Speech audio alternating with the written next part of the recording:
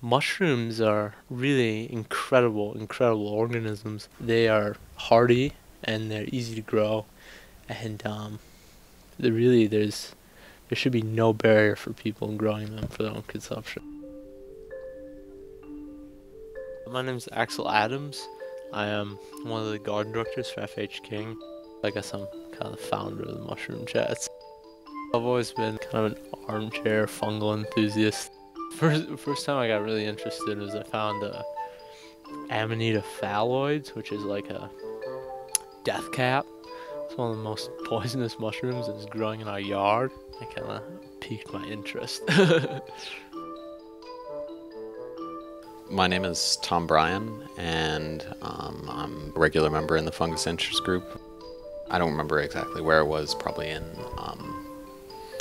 high school biology or something. One of my teachers said that there's 100 times as many microbes in and on your body as there are human cells. And that just kind of made me kind of overwhelmed with awe about the microbial world. I really saw a need at the FH King garden for a more expansive mushroom garden, and I thought it'd be cool to get an interest group. At the first meeting, I was really surprised. I walked in like 5 minutes late, but it was this big conference room, and almost every seat was filled. And I was like, "This is going to be something pretty big." Kind of provides a forum for people who maybe just like eating mushrooms or are interested in the biology of mushrooms or just like to grow things in their dorm rooms. We've just tried to keep it accessible to as many people as possible and make the different cultivation techniques easy and kind of on a home scale. So far, a typical meeting consists of like starting out and kind of presenting a technique, going over the different steps, the different materials, and then kind of troubleshooting. Share stories about how your fungus is going, compare and contrast with other people's, sharing different techniques. The whole growing process is a learning process. Each time we try a new technique, it's you kind of figure out what you did wrong and how you can do better next time, and discuss it.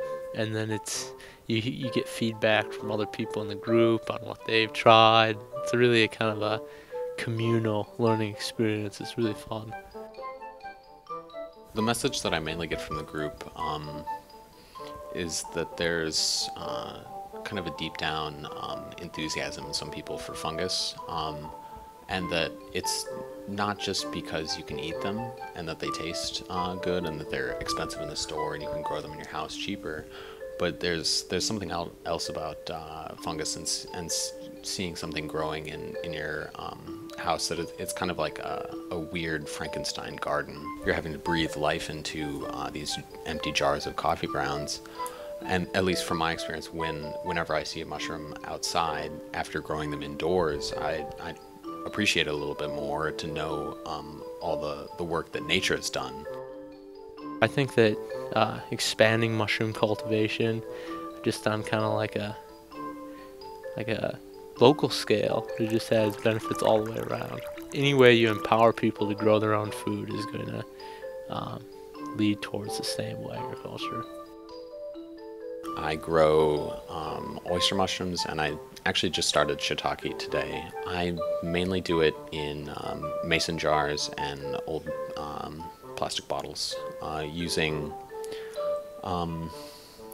I mainly use right now toilet paper. It's fun to see a roll of toilet paper go from like full size to half its size, and you're like, well, where did all that mass go? And it's in the mushroom, and then you eat it and you're like, am I eating toilet paper?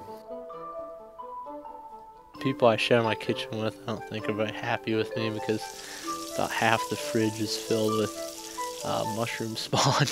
But and I think they think something's a little bit wrong with me when they walk in the kitchen and see me boiling toilet paper rolls.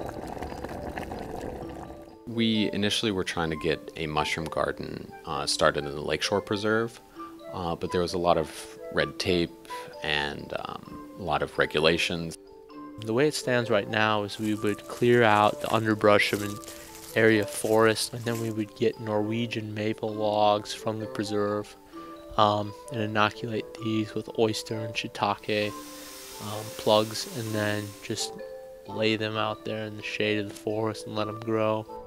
I really hope that we just make a lasting community of mushroom enthusiasts.